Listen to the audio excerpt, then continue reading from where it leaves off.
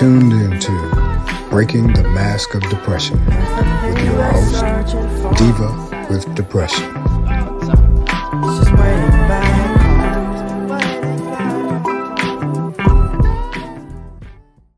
Welcome to Behind the Mask with Diva with Depression. Thank you so much for joining me today. If you follow me or if you know me, you know that I always talk about my heartbeats, my babies, my daughters. And everyone is always asking me about how you parent a child with a mental illness. So since it is Suicide Prevention Awareness Month, and tomorrow is World Suicide Prevention Day, my oldest heartbeat and baby has decided to join me so we can let you in on a little bit of our lives. Welcoming my baby, Tony C. Hi, Tony. Hi. How are you? I'm good. I'm nervous. Don't be nervous. It's just like we're talking all the time. And I'm going to let everybody know that I've already given you the pep talk that, you know, we're honest here and I didn't prep you or anything. So we're just going to get into it and start talking. Okay. So the first question that I have for you is, at what age did you recognize that something might be wrong? Okay, so it actually took me a while to get this one because I'll always say that as far back as I can remember, I always had issues kind of with emotional regulation. I've always been sensitive, things like that. I think high school. So around maybe end of 8th grade, 14. So yeah, 13 or 14, I think is when I really started to notice that I was just sad and lonely. But again, I think I've always had trouble kind of with my emotional regulation. So, but yeah, I guess 13. I think I kind of noticed high school. So, you know, I've always told people that around 11th grade, I think 11th grade, but you know, so I guess in between those, that time frame is a good answer. What symptoms did you notice that made you think that something might be wrong or made you feel different? I was just really sad. I just felt lonely. I mean, I had a few friends, but I felt lonely. And then once 11th grade hit, I think that's just when it got the darkest. And I think that's when it was the most noticeable. So that time I just stopped caring about how I looked, late for school, grades plummeted. I stopped talking to a lot of friends. Remember I was eating lunch in the bathroom. So I think those were the biggest times. Do you think that your friends or family noticed that there was a change? Did anybody approach you or say anything to you about it? My friends know. And I don't think that's a bad thing. I think that we're all teenagers. Nobody understands what's going on, so I don't fault them for that. I mean, I guess you noticed. I think Lauren was too young to notice. I don't think Dad noticed, but I guess you know, because I think in this time, I might have just started going to my first therapist around this time. So I guess it must have been some kind of like inclination that something was going on. I don't think anybody really knew how bad it was. I don't think I knew how bad it was. So So you didn't share how you were feeling with your friends, your family, teachers, counselors, anything like that?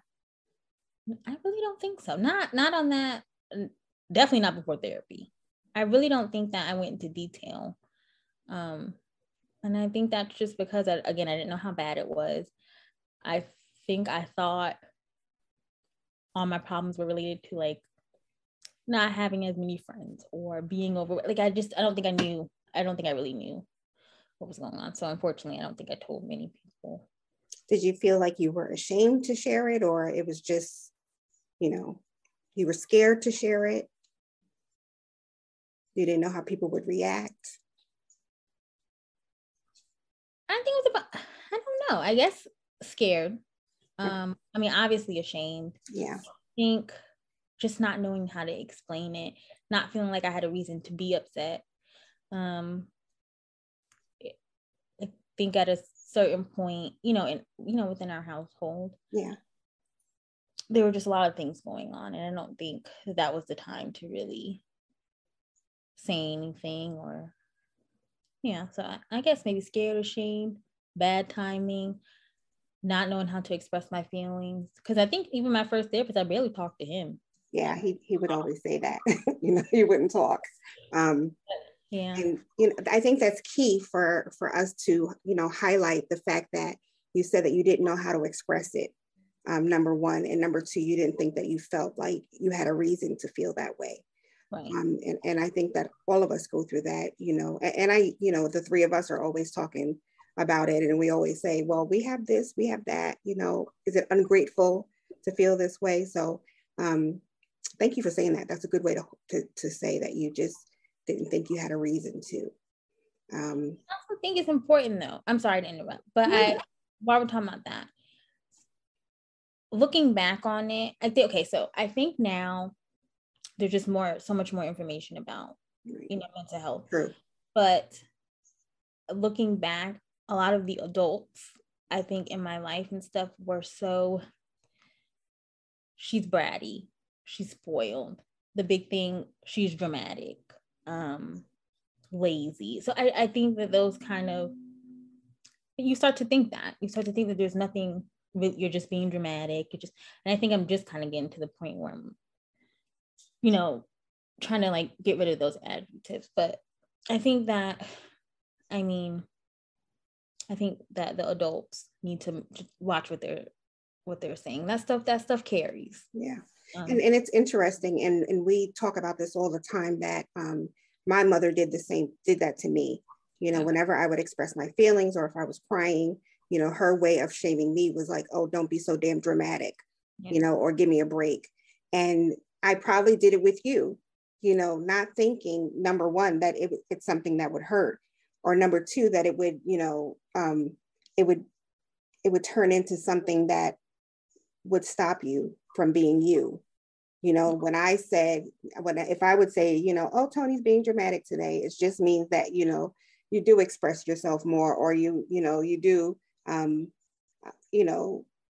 it's not dramatic. It's just you're just extra. You're just extra special. You talked more than Lauren did. And so, I have to apologize, like I always do, about saying that, but I just wanted people to understand that that's how I was raised, with that term. And then I turned around and I did that to you, and you see how it turns out. Right. Yeah. So when was your first attempt at, well, let's start with this. When do you think that you started having suicidal thoughts?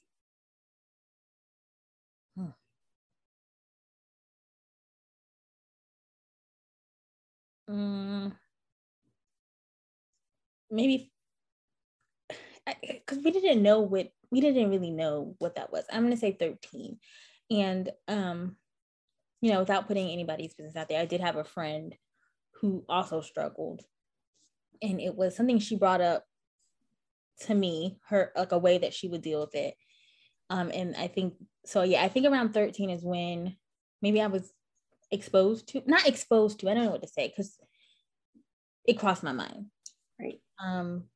Because we didn't really know about it. I didn't have access to any of this stuff. But yeah, I think around 13 is maybe when I had my first few thoughts about it. I think it got serious. I think, like 11th grade. So what is that, like 15, 16? I think that's when it got pretty heavy. Okay. And when was your first attempt? I can remember 16, probably. I don't know. Okay, so the issue is a lot of the stuff I kind of tried to forget. I'm gonna, the one from the first point that I can remember, I'm gonna say around 15 or 16. We were living in the second house on Red Leaf. So, sorry. Okay. Yeah, so around that time. Okay. And if you want to share, you don't have to, but did you have multiple attempts? I did. So by the time I went in, I went to the hospital when I was I just turned 18. So by that time it was around 5. Okay. 5 or 6 attempts. Wow. And how did you keep that from us? I don't know. Because I don't think you knew anything until I started going to therapy. Remember, the therapist called you in, but I don't know. But that's something that nobody knew. I don't think. And well, number one, I'm glad that you did go to therapy. It was tough getting you there. But it's good that you did go. What methods, if you don't mind, did you choose? So pills. I didn't know what I was doing. Okay. So in my mind, I thought you just take anything. I mean, I was taking anything. Okay. And I would always throw up after. I think the last attempt before I went to the hospital, I took, I think I was, sometimes some antidepressants I was on. I think I took a lot of those. I think maybe some stuff that you had, I might have took, just anything. I did throw up that day. But the next day I just felt weird. I felt maybe I hadn't gotten it all out. But yeah. So is that what, did you scare yourself, or is that what made you decide to tell us? Yeah, I think that's when I was like, I think I said I just need to go to the hospital. I knew that I needed to go to the hospital. I'd scare myself. Yeah. And, I remember that day, and, I always share with people that I really just thought that, you had eaten something, that made you sick the first time that you started throwing up. And I do think that Lauren is the one that came to me the first time to say that you were throwing up. And so,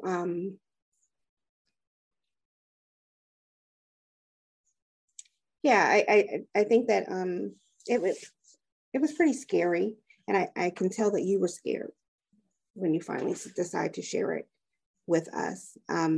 What were you thinking, when it was finally time to, number one, tell us, and number two, go to the hospital?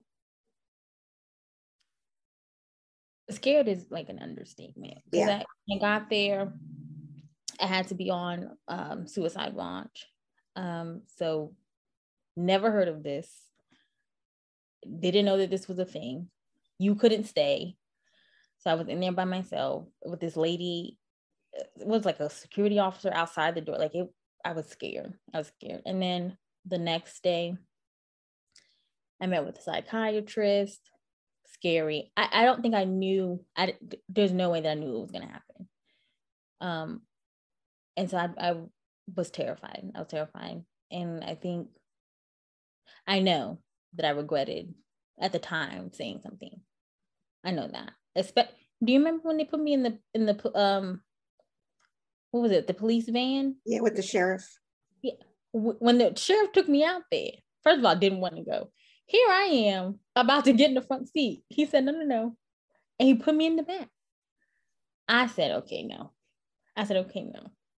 And, to share the parent side of it quickly, when you, the whole experience crushed me, and I remember when they said that I had to leave, and the nurse, I just busted out crying in the hallway, and the nurse said to me, it's okay. And I was like, no, it's not. And since you had just turned 18, you were no longer my child. I couldn't make decisions. And so when they came out, they didn't tell me right away that they were going to send you to a hospital. I heard them whispering at the thing, and I made a scene. I threatened the sheriff, and I told him, I was like, well, nothing better not happen to her between here and there. And we followed behind you the whole time. And I remember thinking, from the time that we got to the hospital, but, I had never let you go before. And I said, I can't imagine how lonely she must feel. My first time being in the hospital, I was, in my 30s. And it was scary for me. So I can just imagine what it's like for, a teenager to have to be in that space. Yeah, that was that was scary. I think I must have cried from the time he shut the I must have cried the entire time. And when we got there, I think it was before visiting hours. So I had to go in by myself. And I'll never forget the nurse that did my intake. She's asking all these questions. She's like, have you been sexually abused as a kid? Like all these trauma questions. I'm like, no. And then we get to the end. And at this point, I had finally stopped crying a little bit. And she says, okay, sweetie, there's nothing wrong. You're just a little girl that got lost. I started bawling. I'll never forget that. You never told me that. Well, wow. I don't think she meant it in a bad way. I think but something about it made me, I don't know. Now that I'm saying it, I'm thinking maybe, I was scared. Maybe it made me feel a little hopeful, or maybe I felt understood in the moment. Because I felt bad when she was going through the question, and that's before I really understood what trauma is, and that trauma is different for everybody. It really is. So I felt bad. Again, why am I here? But I'll never forget that. It was very scary. When I got in the room with the roommate, they took all my stuff.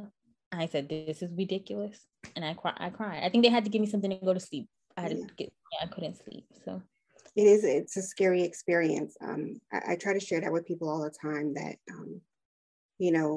going to the mental health facility is scary.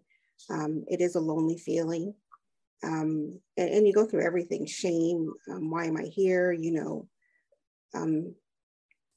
It's a lot. I know that a lot of people, and I can't even put it in an age group. I know a lot of people that live with mental illness, they lie or don't share everything when they're inpatient. Do you think that you were truthful with the doctors and yourself while you were there? Oh no, I just wanted to get out. Okay. I think maybe the next day you have to have a group meeting. Yeah. Or something. And once I knew that it was dependent on me, so I had to go to group and I had to take my medications. I knew that I wanted to I did what I had to do to get out. So I don't think I was truthful. How did after this experience, how do you think that it affected your relationship with your friends and your family? Did your relationships change? I know, after I got sick, I lost a lot of friends. Did people treat you differently? Because I don't remember, I know that we didn't share it with a lot of people. I think maybe just your aunt, and of course your uncles, but I don't think that it was, we shared it with many people. As far as family, I think, the people that did know, they were supportive. Around that time, I think I started isolating a lot. So I don't think I was as honest with the 3 friends that I don't think I was that honest. I don't know. Yeah. I'm not sure. I think you and I became closer. I think it was different. I think in some ways I thought that you guys didn't care that much, or it was nice to see that, maybe you guys cared more than I thought you did, or I guess. That's interesting because I don't know. I think that as a parent, you always, one thing that I always say is, oh, me and my girls are very, very close, but it doesn't matter how, and I think I'm saying this for parents, no matter how close you are to your children, there's always room for you not to know everything. Like, I would have never thought that you felt that way, that you couldn't share with me, or that you felt that, there were limits to my affection and love. And I won't speak about for your dad, because the relationship was totally different. But, I'm glad you shared that, because that tells parents, number one, that you always have to be aware, and you always have to make sure that your children are talking to you, or just let them know that you're there for them. You don't have to do much. I don't think you have to do much. I think to be fair, I think you guys were going through your own things. So I think that it's difficult, specifically with like my mental health issues. I think with you and I think you were really just starting to get a grasp on, your own diagnosis and kind of getting back on your feet. I don't think that, no offense. No, I want you to be honest. I don't think that you guys were in the position to be able to understand the kind of support that I needed at the time. And this is just looking back. And I think I looked at that as maybe not caring, or, the arguments we would have, like if we would argue, I don't think that you guys were just in a spot to really understand, or maybe you understood, but to be able to provide the support that I needed at the time. So, and I guess this will be a bonus question. And do you think that me having my breakdown and going through the mental health journey situation, because, you guys are 7 years apart, so there's more that you remember than your sister will remember. Right. But do you think that the experience that I was going through, or watching me go through, do you think that had any effect on your situation, or how you handled the situation, or, how did that fit in? I think when that whole thing happened, I think I felt like I had to grow up a little, I felt like I had to grow up a little quicker. Yeah. You just feeling like I needed to take care of things. So I couldn't do that. There was no room for, I don't want to, because I'm not trying to make it seem like it was an awful. No, and I think that you need to be honest, no matter what. I always tell you, your feelings are valid. Your feelings are your feelings. So don't be afraid to tell me how you honestly feel. And that goes for anybody. I always say that, your feelings are valid because they're your feelings. It's your experience. So if that's your experience, then. I'll just say, I think around that time is when I may have started practicing putting myself like on the back burner. Okay. Of course, you don't know what that is at the time, but right.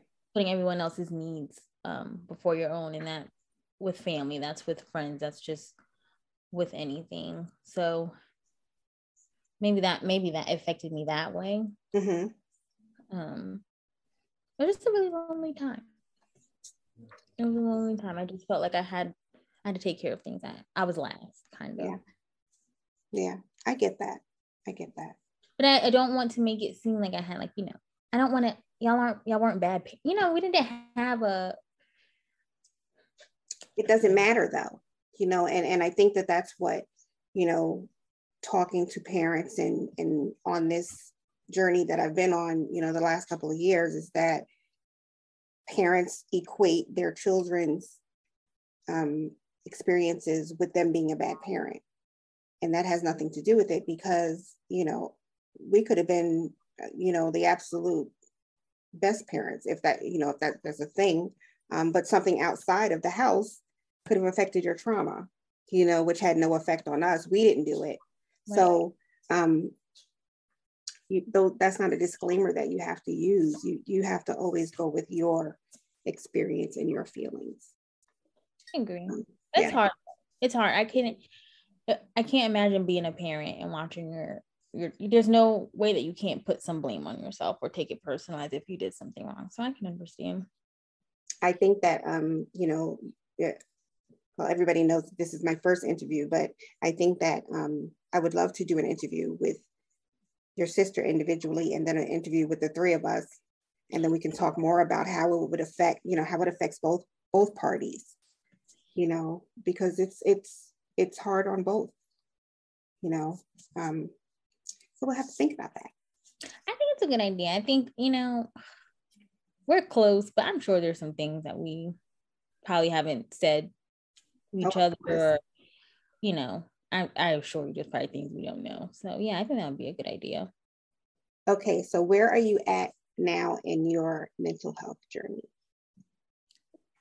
Okay, so I was talking to my boyfriend about this earlier. My boyfriend's name is Justin. So I was saying that I feel like I was doing it like on a scale of 1 to 10.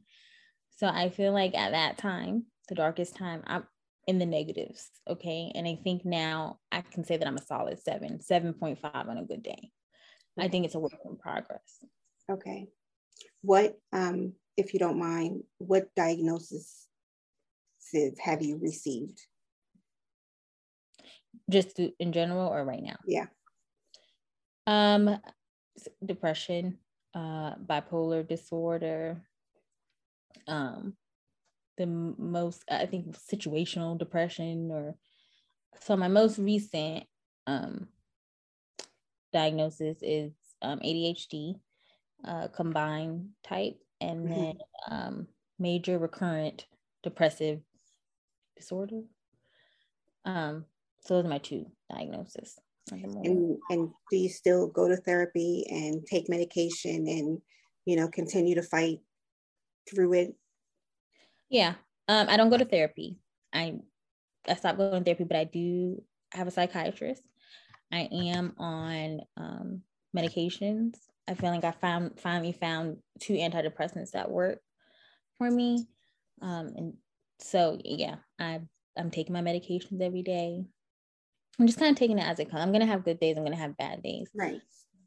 I'm in nursing school, so that keeps me busy. I don't sit around as much. I think that helps me. It doesn't help a bit. It does help me.